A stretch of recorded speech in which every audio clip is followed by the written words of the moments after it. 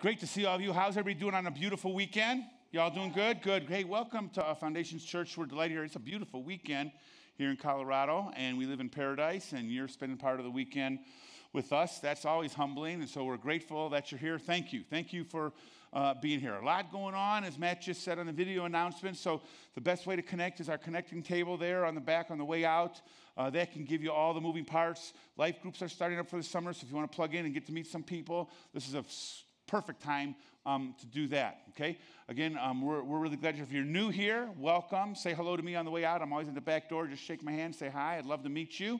And again, thank you all for being here. Every once in a while, I just like to hit the reset button, just because it's not for your sake, but for my sake, just because we do this every week, you get lost in the rat race of it all. And in my life, I don't know about you, but my life is a rat race. And right now the score is Rats 17, Carl 6. It ain't pretty, all right? So I got to do some work here, all right? So here, let me show you why we do what we do. This is our mission statement. We're here. We do this every week. We're here to bring the extraordinary life of Jesus to a lost and broken world. That's why we're here. We despise, that's a strong word, but we're against religion.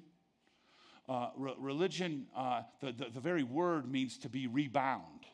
We believe Jesus has come not to bind people, but to set them free. And so the greatest asset of this church is the Holy Spirit. It's the greatest asset of this church, the Holy Spirit working in people. So the second greatest asset of this church is the people of this church, because if everyone gets connected with the fact that the Holy Spirit is working through our lives and we go out, man, we can make a difference on the front range. We're a bottom-up church, not top-down. I want to get out of the way. This church better not be dependent upon me or the staff here. That's very limiting. But if we unleash the people of God, whoo, baby, we can really, really make a profound difference. So we want to know that we're here to bring the extraordinary life of Jesus to everybody. And so we welcome everybody here. It doesn't matter if you're red, yellow, black, white, rich, poor, skinny, fat, Packer fan, Raider fan, Bronco fan. Everybody's welcome here. And we don't even care, because human beings like to look at people and put them in categories. We don't even care what your proclivities are. You could be gay, straight, crazy, funky, all that kind of stuff. Here's the deal. Here's what I know. God says this: everybody on planet Earth is a sinner. So some people do it in crazy ways. Some people do it in socially acceptable ways. Here's what I know. Everybody here, this is what I like about it, everybody here stands on level ground with God. You're no better than me, and I'm no better than you, okay? Everybody is messed up. Turn to the person next to you and say, you're messed up. Just tell them that. Okay? Okay. Look up here. Look up here. Don't enjoy that so much. Okay? Don't enjoy that so much. All right? Okay. Look up here and just say this. Just look up here and say this. Pastor Carl, you're messed up. Big time. Big time. No. Don't. I'm saying that. You guys already did your part, okay? Yeah, I am. I'm messed up really big time. I want you all to listen to this very, very carefully, because this is significant. Okay, this is me talking now. All of you are messed up. Everyone, okay? And that puts everybody here at level ground, which means every one of us are in need of God's grace. And we don't want to judge people. Our job is not the Holy Spirit to convict people of what they're doing right or wrong. Our job is just to say, there's a God that loves you. And probably if we're not connected to him, then probably we're living way below our privileges. Way below. But I'm too dirty. I'm too messed up. I could care less about God. That's human beings. We call that being a human. Just turn your face to God, and his grace will start doing his work in our life. So that's what we want. And we want that to be accessible to every person on planet Earth. Every person. We don't want anything to get in the way of that. So at Foundations, we don't pass the offering plate, because we don't want people to think, oh, it's about money. It's not about money. It's not about money. I don't, by choice, know what anybody gives to this church. I refuse to look at that, okay? I refuse, because I want to treat everybody equally, whether you give a lot of money or you give no money. It doesn't matter. You matter to God, and because you matter to God, you matter to us. Now, I could guess sometimes. Because sometimes people leave and they look away. It's like, oh, they're feeling guilty. They didn't give, all right? We don't really care. We don't really care. You could come here a month and not give, a year and not give, 5 years and not give. We just want you to cultivate the understanding of who you are, who God created you to be, and what God wants to do in your life. And while I'm talking about that, I do, however, want to say this. Thank you to all the people, I don't know who you are, but thank you to all the people who contribute unbelievably generously to this church. We are very, very blessed by the generosity of the people of this church. It's amazing.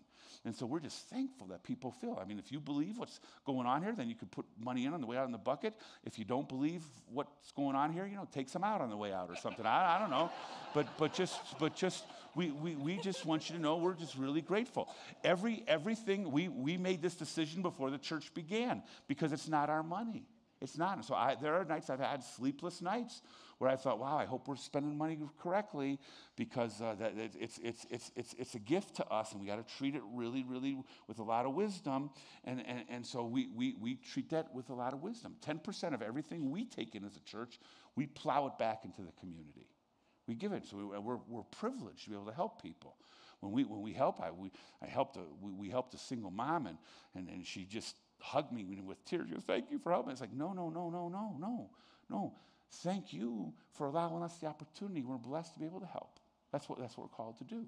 And speaking of that, we're just about we're really doing some fast-paced work at our children's space. So next week is open house, okay? So after service, you'll just get to run through there. You can just run through on your own. That's cool. We have some tours. Some people from church will guide you. Here's what this is going to be. Here's what this is going to be. And some people who are constructing from the contractor, he'll be here in case they want to explain stuff. They have added so much square footage to this church because we've added a whole nother floor in there.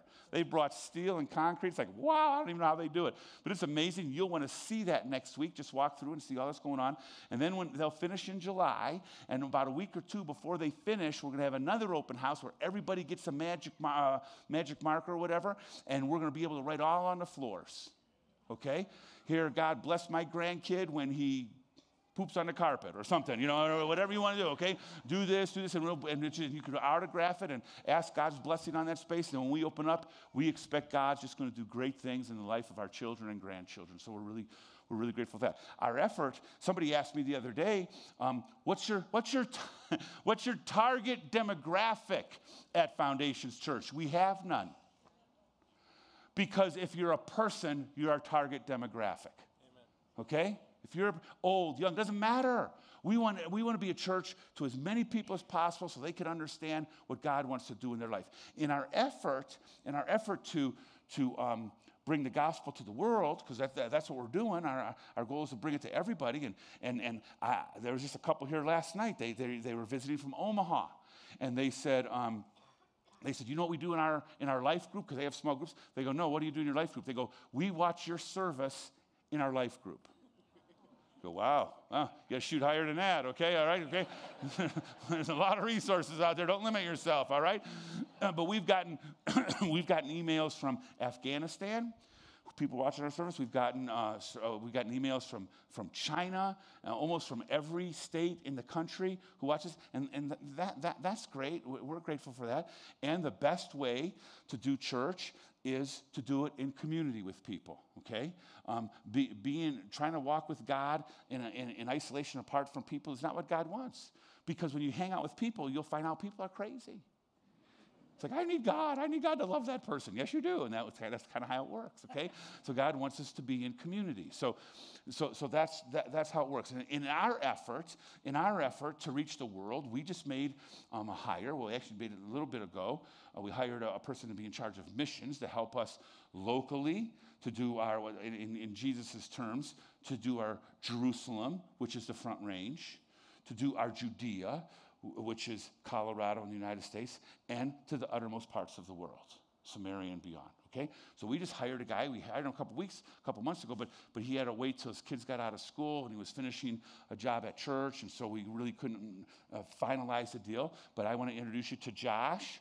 That's Josh and his wife, Kristen, and his 3 beautiful kids. They're going to be joining us on June 21st. They roll into town. They already bought a house, and they're ready to roll. We had a staff retreat weeks ago, and Josh flew in. He's from Milwaukee, Wisconsin. That's why there's such a big smile on their face. They got out. We made it, we got out. So we hired some cheeseheads, okay? Avid Packer fans. So we got some evangelism work to do with him, okay? All right, so, but we are so grateful. He joined us on our staff retreat, and he fit in like a hand in glove. It's just beautiful to have him on staff. And so he's going to be a tremendous, fabulous addition to our church. So when you see him, and we'll have him up here, and we'll introduce him when they get to Colorado in a couple weeks. So we are really, really glad to have them. So we're going to do a lot of stuff going on, Also, I just want to mention this. Hope I mentioned it the right way. The board, by the way, we have a church board. I'm not the leader of the church. We have an elder group that I'm accountable to, and we want it that way, okay? You never want to put leadership in the hand of one person. That's very dangerous. And so I'm on the leadership team. They don't even give me a vote. And it's ridiculous, okay? So I have like no power here. It's like whatever, all right? But anyway, they have been so kind, a great group of people to work with. They've been kind and gracious and just really fabulous to work with. So they thought, wow, Carl, you've been doing this. So in the month of July, the board has given me a gift of a sabbatical. So I'm going to be gone the month of July on a sabbatical. A couple people on the way out at the first service says, "Are you okay? Are you checking into like no? It's not because I'm bad. It's not because I'm bad or like I'm It's just a gift." They says, "Hey, you know what? Church is 5 years old, 5.5, and as a gift, we want to give you a sabbatical. So I'm going to be gone. You won't see me during the month of July." Okay, and you won't find me in the month of July, okay, all right? And it's just going to be a great time for my family. So that's great. So I'm grateful for that. When I announced it Saturday night, I said, hey, I have a sabbatical for the month of July. The whole congregation broke into applause.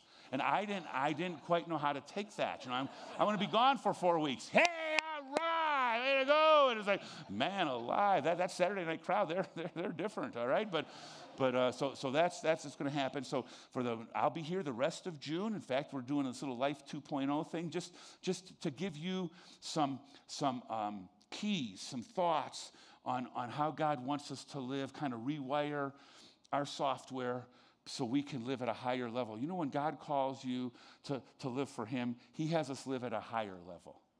He doesn't only want us to have life, He wants us to have abundant life. God wants us to live successfully, which we'll talk about that in just a second. And there's a lot of barriers that get in the way of us being the people that God wants us to be. So today I'm going to talk about a barrier that I have fought all my life. I'm not a natural leader, nor am I really a good leader. And I never, it never has come to me naturally. So I have many sleepless nights. I got up in the middle of the night last night, and my sheet was soaked, you don't even know all this stuff, with sweat. But many times it is because I'm like way in over my head. And I have nights where I sometimes just panic. Say, oh my gosh, God, take me home. Okay. I can't do this. And so I just panic because I'm not a natural leader. I'm not a confident leader. And things don't come natural. And when I started getting, just by accident, I didn't even seek leadership. But when I started getting in that position, something happened that was hard for me and still is hard for me. And we're going to talk about it today. We're going to talk about how to deal with negativity. Because negativity is a powerful force in our world. And here's what I know. Here's where God wants us to be, called us to big things. And on the other, when we're here, and on the other side of proclaiming who God wants us to be, is we have to be able to push through negativity. Are you all with me? And it's hard.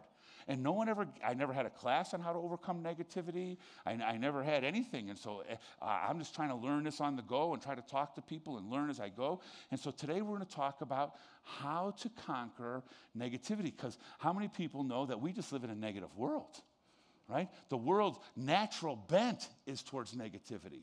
It's just natural. If you say, hey, I'm just coasting, well, you're in trouble because your coasting is going to take you into the negative world.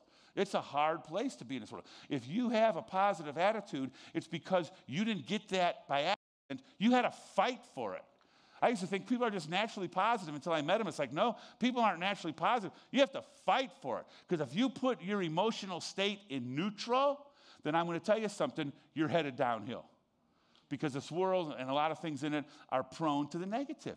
And if you at all say, I'm going to do something with my life, I'm going to make something with my life, Katie, bar the door, you're going to get criticism. Because people will say, who do you think you are? Which is never an accurate question. The accurate question is, who do you think God is?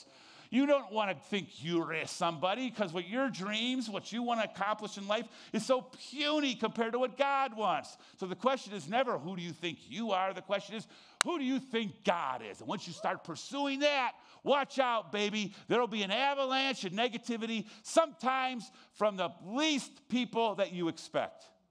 It's amazing. So we're going to talk about that today. I am really, really glad. You should hear 3 times. You should hear it in our announcements. You should hear it when Scott gets here. Thank you for being here. And you should hear it from me. Thank you for being here. That's legitimate. Because apart from the great, great, great body of Christ, we can't do anything. So it's a privilege. It's a privilege for me and the rest of the staff to have the opportunity and the honor to serve you. Some of you are difficult. But that's good. That stretches us. It's good. Thank God for difficult people, because it helps us be better. If you just love lovable people, it ain't even love. It ain't even love. It's just returning an equation. So thank you for being difficult. Okay, dial it down a little bit, but thanks for being difficult, okay? We're really glad you're here. Welcome to Foundations Church. Here's one of my favorite verses in the Bible. Let's stand as we read it. This is Ecclesiastes 10:10. Here it is. You read the yellow. You only have one word here. You just read that, and I'll do the rest of the work, okay? If the axe is dull and its edge unsharpened, which means if you go into the forest and your job is to chop down trees, and your axe isn't sharp, you're going to work really, really hard, and you're not going to be very productive, right? Because if the axe is dull and its edge unsharpened, more strength is needed. But will bring success. Here's what I want you to know today. God wants you to be successful. You're not on planet Earth just to wait for the sweet by and by. We're here on earth to make a difference. To make a difference. To be successful in God's eyes. Not in the world's eyes, but in God's eyes. To be successful. How do you become successful in God's eyes? You have to have some skill. Because you could work really hard. You could be a farmer and say, and you could be determined, and you could have a great desire to have a great crop, and you could pray every night, God, I want a big crop. You have desire and you have determination, you pray big, but unless you go out there and have skill, you're not going to have a big crop. You got to plant seeds, you have to cultivate, you have to know how to do it. And when the wheat starts growing and you want to harvest it, and you bring in a corn harvester for a wheat crop, you're going to be in trouble. You have to have the right skill. You have to have the right skill. So is that how hard we work? This verse could be paraphrased by saying this: don't work harder, work smarter. We're going to talk about how to work smarter today. And part of that is being able to overcome the negative forces in our life. I couldn't be happier that you chose to spend part of your weekend with us. And the only way we're going to learn skill is listen to the Holy Spirit. Don't listen to me, okay? So here's the intent of my prayer, and then we'll pray, is that you'll open up your heart. No matter where it's going on in your life today. You could be here and say, I could give a rip about God. It's all right. You don't have to care about him. He cares for you. I'm too dirty. All my life is one set of failures after another. That's all right. Thank God that his grace is greater than all of our sin. You may be indifferent. I don't know. I don't know if God really exists. Are we just hopefully thinking this? Because when they put us in the ground, don't we just become worm food? We just trying to hope there's a God? You could be there. You could be there. It's okay. God understands our doubts. God is bigger than our doubts. And you could be stuck today in a horrible, horrible, devastating, destructive addiction. And you're just here today because someone pulled you here. Glad you're here. Just because you're stuck in addiction doesn't mean God wants to know God wants you to know that he loves you and wants to use you. So keep on keeping on. So our prayer today is we open up our hearts so the Holy Spirit speaks to you, because he knows what you need. He knows exactly what you need. And some of you today are doing good, and some of you are barely holding on, and God has something for every one of us today. God's very nature is to give. For God so loved the world, he gave. And so no matter what state you're in today, he wants to give you something. So let's open up our hearts and ask that we'll be in a position to receive. Let's pray. Father, thank you. Thank you for every person here. Thank you for who you are, and thank you for how grand and glorious you are. Well, I forget that. I get caught up in the hubbub of life, in the rat race of life, and I forget you're on your throne, and I forget you're in charge, and I forget you care about me, and I forget that I'm forgiven, and I forget that I'm a person who has a destiny that can never be taken away from me. So remind all of us today of who we are in you. Have your Holy Spirit do his work in our life today. And one more time, tired of this. One more time we pray for our world. Devastation in London and in England yesterday. I resonate with the Apostle John in Revelation, the last book. He says 3 times, even so, come quickly, Lord Jesus. Our world is a mess. So for those who have been hurt and terrorized and devastated, we didn't even pray last week for the 29 Christians in Egypt who lost their life. It's a tough, messy world. And there's some people on our planet who have actually placed a target right on Christians. You're on your throne. We know, Father, that you're in charge. And so we pray for your presence and for your peace on our planet. And while we pray for our planet, we know our planet cannot get better unless we get better. So we pray for ourselves as well. Take a look at the darkness, the hardness, the jadedness, the cynicism that can so easily crowd our heart. And may your grace soften it. And may we be open to have you do your work in our life. For it's in Jesus' name we pray. Amen. All right, you grab a seat. We're going to go real fast today, okay? So if you're ready to go, say, I'm ready. We're going to talk about negativity, and dealing with negativity, we have to deal with naysayers. Here's what naysayers are. This comes from Webster's Dictionary. A naysayer. A naysayer. Anybody know a naysayer? Anybody know one? Don't point, just want to know, okay? All right, okay? A person, by the way, naysayers are not bad people. Naysayers are not evil people. Naysayers are just misinformed people. Some of the greatest people in our life, I have naysayers, but they're great people in my life. They could be in my family. You could be maybe even married to one. They're people that are just misinformed. Okay, so they're not evil people. A naysayer is a person who says something won't work. It won't work. Or isn't possible. Why are you doing that? Okay? A naysayer is a cynic who habitually expresses pessimistic views. Okay? So today we're going to talk about one of the greatest chapters in the Bible. I'm going to talk about, it's known it's a great story about a guy who was raised in a big family. He was the youngest in his family. He was a shepherd for part of his life. He would become a king. He had red hair. Who am I talking about? King David. And the pinnacle event in David's life is when he killed Goliath. That's recorded in 1 Samuel chapter 17. But before he fought Goliath, in 1 Samuel chapter 17, he has 4 battles he has to overcome to even get to the battle. So this is the battle before the battle. Are you all with me today, okay? Because you just don't fight a giant right away. You got to get through some things to show that you're ready to take on the giant. These are 4 forces in David's life that he had to face to overcome and to get to the position of even taking on the giant, okay? Now, before the story begins, let me just say this. It begins in 1 Samuel 17. 1 Samuel chapter 17, verse 17 and 18 says this. David was held back from that war, and Jesse, his dad, sent him to do the battle, sent his sons, his brothers to do battle. But he held David back to take care of the sheep. And every once in a while, he would give David a mission. He would give him, 1 Samuel 17 says, verse 17 says, he gave him some bread and some cheese and said, go take these to your brother. So the only way David even got to the battlefield with Goliath is he was faithful in delivering cheese and crackers. Are you all with me? Okay?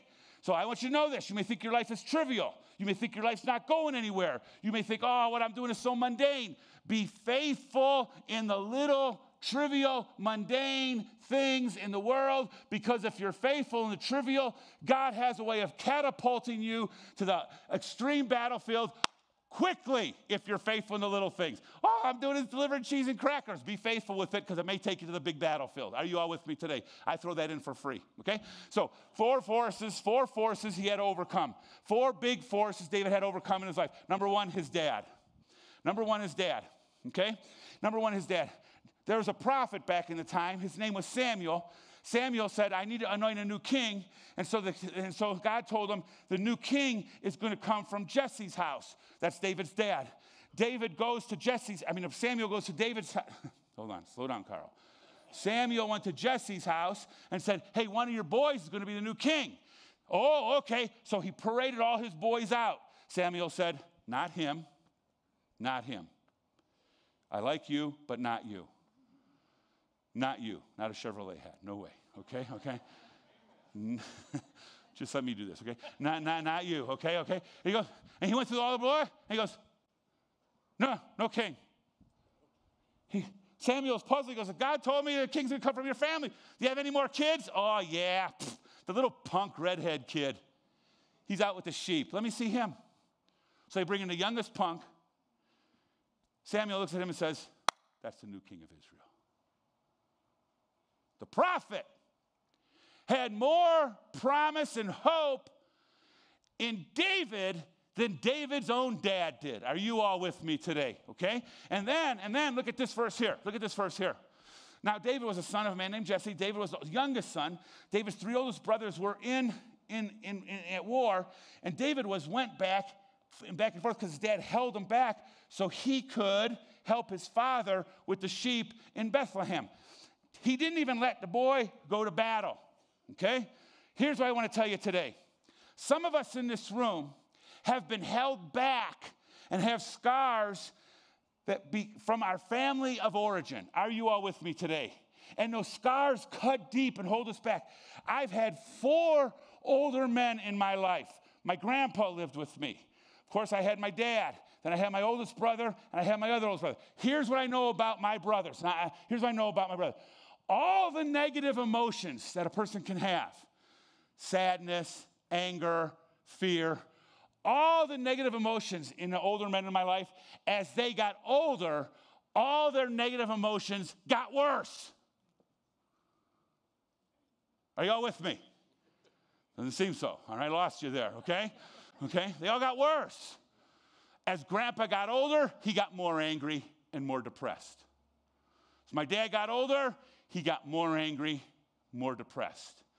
As my oldest brother got older, he got more angry, drank more, got more depressed. Y'all tracking with me? Okay? So I watched this. So I made a decision. Here's my mission in life. I decided this when I went away to college.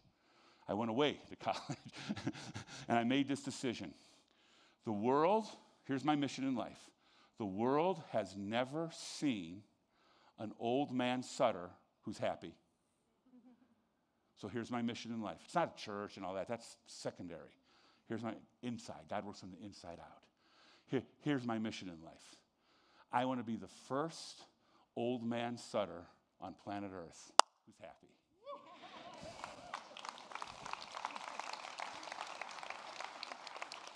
Now, let me tell you something.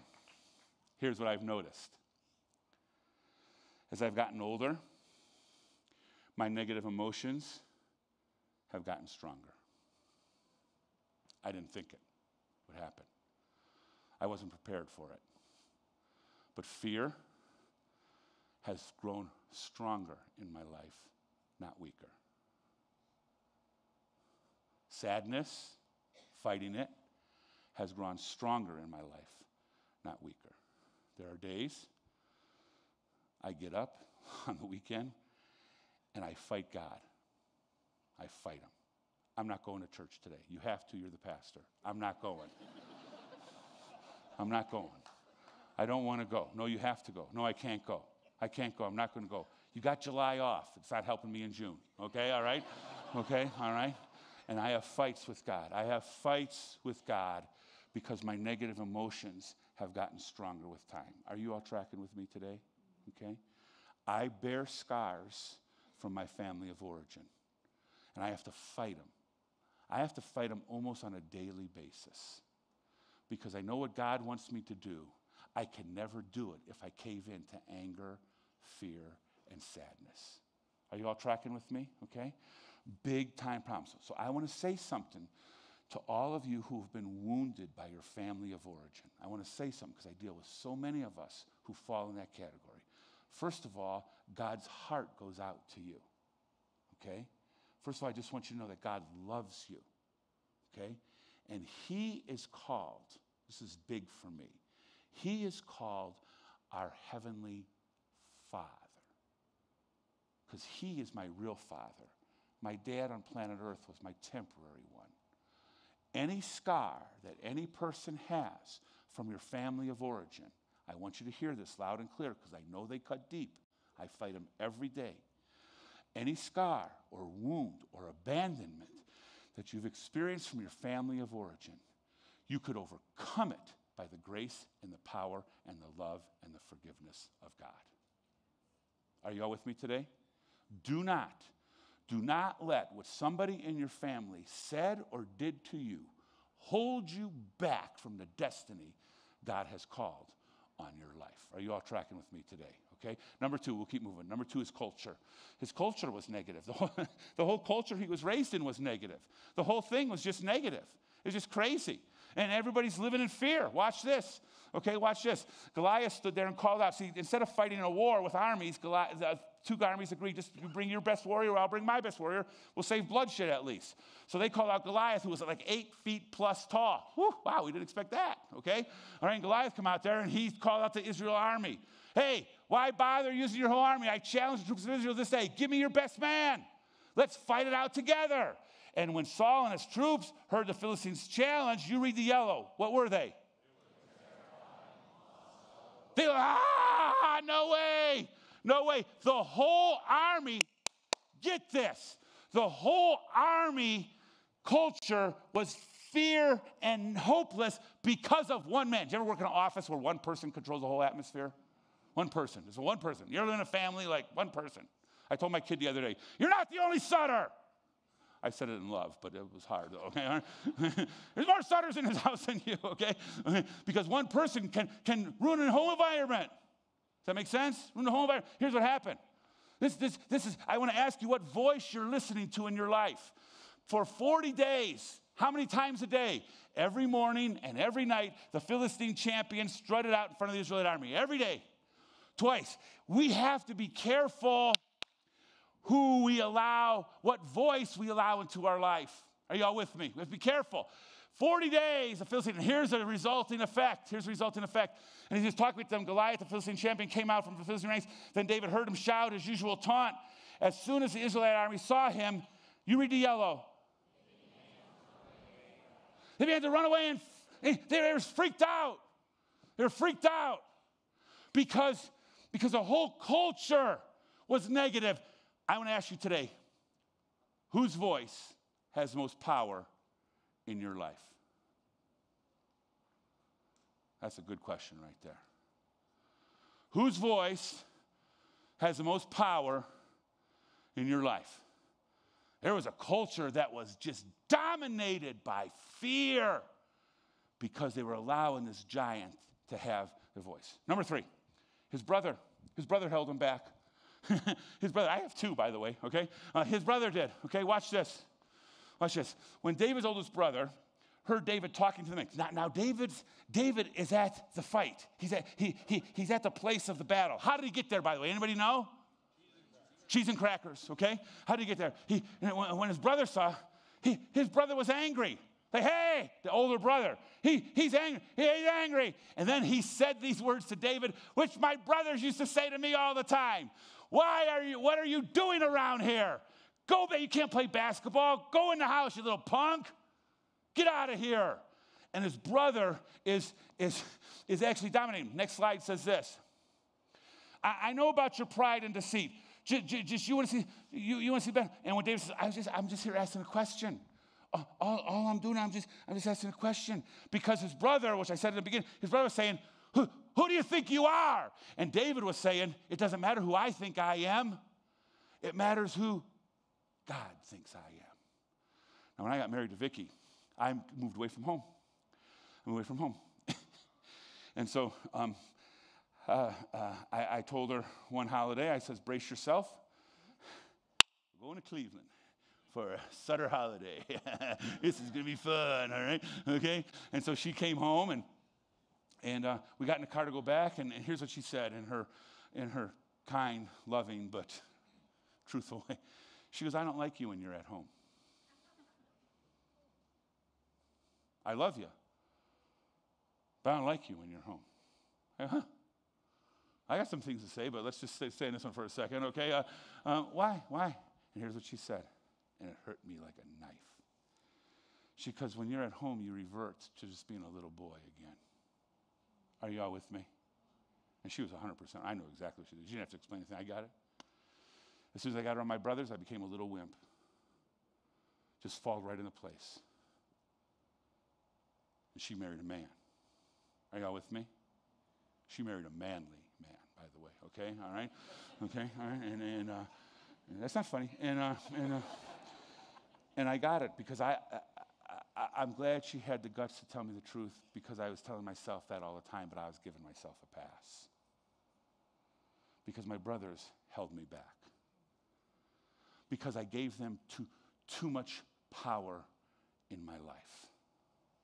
Anytime you give anybody in your life more power than you give God in your life, the result will always be chaos. Are you with me, people? Okay, all right. Now in a loving way, because we're pro-family and pro-marriage around here, I think. Okay? I mean, we are. I'm just kidding. That means I'm speaking to adults now. Okay? Speaking to adults, like adults. You're out of the home. Kids, listen to this, kids. Listen to your parents, okay? But once you get out of the house, the Bible says leave and cleave. So I dare not give too much power to my dad. Are you all with me? I dare not give too much power to my mom. I dare not give too much power to my brothers. And I love my wife, but I dare not put her in the place of God himself. Only God belongs in that place. And if I give power to any human being more than I give power to God, the result will always be chaos. You with me? Amen. This is worth coming to church for, by the way. Just free. Yeah, you'll miss me in July. Yeah, okay, number 4, the experts, okay, the experts. Hey, the experts aren't always right. They're not always right. Sometimes you don't need to be an expert. An amateur built the ark, and experts built the Titanic. Are you all with me today, huh? Okay? All right, the experts aren't always right. So here's an expert. David's at the fight scene. And David said, don't worry about this Philistine. David told Saul, by the way, we don't have time. The Philistines brought their tallest guy out on the army to fight. Guess who the tallest Israelite is? Saul. He should be fighting. He ain't. He wimped out. Now, David, because he's so unique, and this is what I want you to get today, everybody here is unique. So don't go by the experts, because God wants to do something uniquely through you. Back then, the only way you could fight was hand-to-hand combat. You're not going to fight a guy 8 foot plus, because he'll just lift up his foot and step on you. So no one's getting close to him. But David, when he spent a lot of lonely time out taking care of the sheep, he got really, really good with the slingshot and throwing a rock with perfect accuracy from a long distance away. So while everybody is freaking out that Goliath is so big, David's saying, thank you, God, that you made him so big. I'd have trouble hitting a midget. But this guy, I'll put him on his keister right away, okay? I can put him down, okay? So David, because he had a unique ability, David said, I'll go fight him. And here's what the experts said. Don't be ridiculous. Anybody ever say that to you in your life? You can't do that. Don't be ridiculous. There's no way you can fight. You're only a boy. You're just a little sissy. Now, I want to tell you something. These are all these negative forces. He hasn't even faced the giant yet. He's already facing the force of his family, his dad, culture, which I want to tell you something, our culture is bent towards negative. I get it. But we got to tell our kids that they're bigger than our culture, God is. I don't want my kids going to school fearful of peer pressure and the bully. I want my kid to know you're going to school empowered by God himself, and you're not going to be affected by peer pressure. In fact, your light's going to shine so bright, you're going to make a positive impact on the school you're going to. You don't need to go to school in fear. You go to school with power, because greater is God who's in us than any spirit that's in the world. Are you all with me? Okay? So David he's got his dad, his brother, his experts, culture, all working against him, but he fought through all that negativity. How do you do it? 4 quick things, then we got to go. Number one, he knew that they were not God. Never put an expert in the place of God. Only God belongs on that seat. He knew they were not God. Know that your naysayer, it could be your boss, it could be a family member, it could be a neighbor. Don't give your power. Hey, don't give your power away to any person. Are you with me, church? I'm going to say it one more time, and you say amen. That means it's true, okay? Don't give your power to another person. Amen. Stand in your power. Men, I can only speak to men because I don't know women. But I can only speak, I've been doing men's work since 1997. So I've seen men devastated by family wounds. And then they don't know where their power comes from. And then I've seen this. I don't know how women work, but I know men. Men, when you give your power away to a woman, either real or virtual, you weaken yourself and chaos will reign supreme in your life. Yeah, men don't say anything with that. That's all right. It's good. I got it. Okay. Okay, because if you say amen, your wife will say, when you get in the car, what did you say that for? And you just, so your smart thing is just to look forward and say, wow, he has no idea. He's crazy, pastor is today. Okay, all right? Okay, so just do that, all right? Okay, but when you give your power, because God didn't make us to find our power through the best way. You know how I'm a best husband? Is when I find my power from God and move into Vicky's world with strength instead of weakness. Move into my kids' world with strength, not saying, oh, I need you to hug me because I'm a needy dad. It's gross. You got to get your power from God, okay? Know that you're not God. Here's the verse. Here's the verse, Proverbs 29. This is from the Message. It's a paraphrase. The fear of human opinion, trusting in God protects you from, when I read this verse, I put my head down on my desk because I think it's the greatest disability in the world today. Bigger than heart problems. Bigger than any disability you can mention. The biggest disability on the planet today is the fear of human opinion. Stops us. But trusting in God protects us from that. And then Isaiah says this. We got to keep moving. Isaiah says this.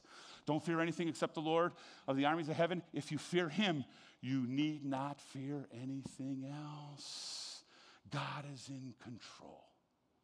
Don't give anything the power that rightfully belongs to God. So here's the question I want to ask you. We can't spend time on it. What am I allowing? Who am I allowing? What am I allowing to play God in my life? That's a good question to ponder today. Just think about it. Who or what? My job, money, health? What am I doing? Health? Who am I? Because if you let anything play the role of God in your life, you'll have chaos. Number 2, don't get distracted. You are here on planet Earth because God has a mission for you. It could be to have a good marriage, a family, whatever it is, but don't get distracted. Now, Nehemiah in the Bible was a businessman. He was an astute businessman. And he loved his origins taken back to Jerusalem. He wasn't living in Jerusalem, but he heard that the city's walls were destroyed. And he wept over that. He goes, that's my hometown. He goes, I'm a businessman. So Nehemiah was awesome. He cut deals, did all kinds of things, great fundraiser. He says, I'm going to build a wall. So he went back to Jerusalem and started building the walls. And the enemies didn't want Jerusalem to have walls around it. So they did all kinds of things. You can read it. Rumors. They created rumors. They ridiculed. They did all kinds of things. And then they says, come on, hey, let's negotiate. Come talk to us. They're Facebooking them. And he goes, ever get lost on Facebook? I won't ask for hands because everyone will go. You ever get lost, okay? And he said this. So Nehemiah replied by sending this message to them. I'm engaged in a great work. That's why God has us on planet Earth, to be engaged in a great work. Are you all tracking with me? And if you don't know what it is today, that's okay. But find out what it is, because God has you on this planet to do something great. Nehemiah says, I'm engaged in great work, so I can't come. Why should I stop working to come and meet with you? 4 times they wanted to meet with him. He said, no way. Here's what happens when we start doing something great for God. We're on point, we're on purpose, and then we get distracted, and then we forget our mission and spend time with the distractors. And God says it's just the opposite. Continue to focus on your mission and forget the distractors. You don't have to explain your motives to people. Are you all with me? In the book of Matthew, it says at the end times, all the motives of everybody will be revealed. A little scary, but anyway, you don't have to explain your motives. Why are you doing this? You don't have to know. You don't have to know. You don't have to know. This is what I'm doing. And Nehemiah got the wall built in record time because he wouldn't get distracted. Number 3, never attack back. When you're being attacked, never attack back. Temptation is to get on a computer, right? Blog something, Facebook. Don't attack back. Don't attack back. Here's what Proverbs says. It says, it's foolish to speak scornfully of others. If you're smart, just keep quiet. And here's how you become like God. 1 Peter.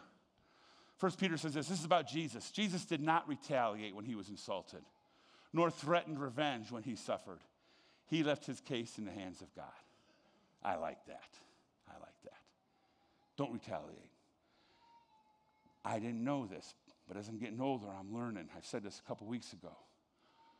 When we try to defend ourselves, we lose the awesome privilege of experiencing God as our defender. Let God be our defender. A lot better, a lot better. Number 4 in closing, focus on God and his promises. That's what we'll do. Just focus on God. There's 7,000 promises in the Bible. I'd like to write a book, How to Survive on 7,000 a Year. Because you can. You know where I got that from? I got that from your dad, by the way. But anyway, we'll talk later. Focus on the promises of God. Watch this. Watch this. 1 Samuel, this is when David was now king, and everything was kind of a mess.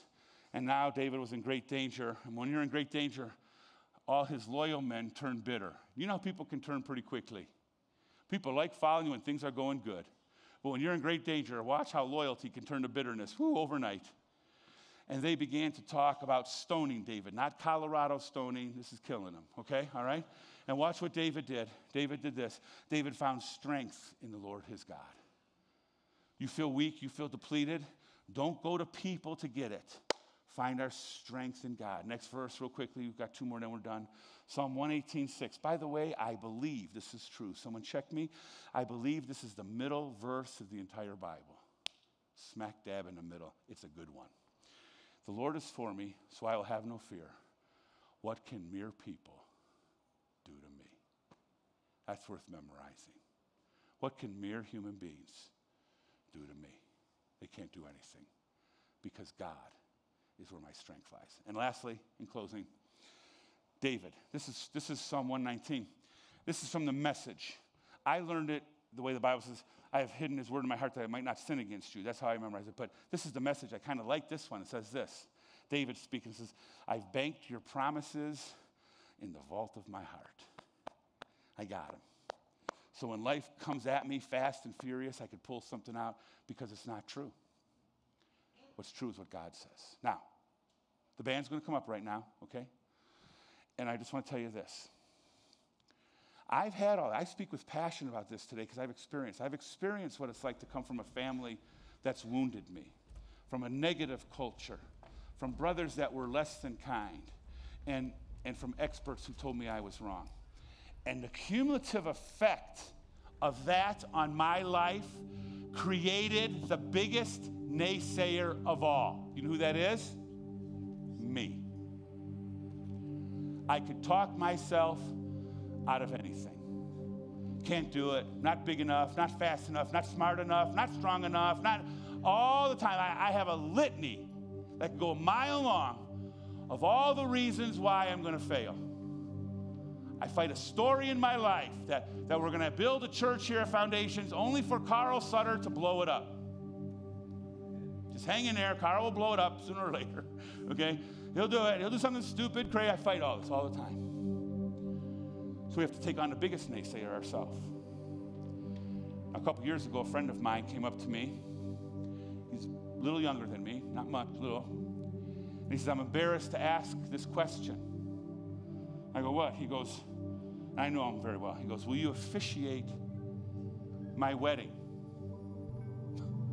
I go, I'm your buddy. I'm your buddy. Why are you offended by it? He goes, because, and I know his life. He goes, this is my third one. What am I supposed to do? Go to the altar and say, hey, God, this time I'm serious. And I get what he's saying. When you fail enough, you just even think God's given up on you. So I says, are you the same person now that you were when you got married the first time? No. 20? No. Are you the same person now that when you got married? No, I'm a different person. So you know what? Forget talking about yourself. Let's believe what God says, that grace is greater than your sin. Should I invite friends? I go, absolutely. So I officiated his wedding, and today they have a beautiful, amazing marriage that I envy. It's beautiful.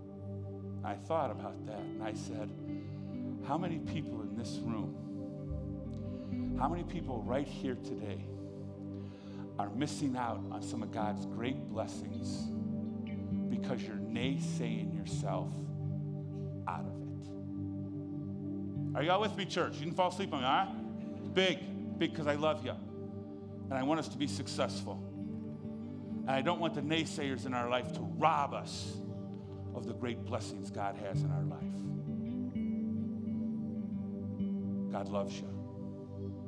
And God got plans for you. And don't let yourself or others talk you out of being the person that God wants you to be. You got that? Let's all stand together. So God, thank you. It's not a surprise. You're a God committed to truth. It's not a surprise. You told us with no ambiguity at all that in this world, this is a promise. It's a promise from you. In this world, we will experience tribulation. That comes right from the mouth of Jesus. No ambiguity there.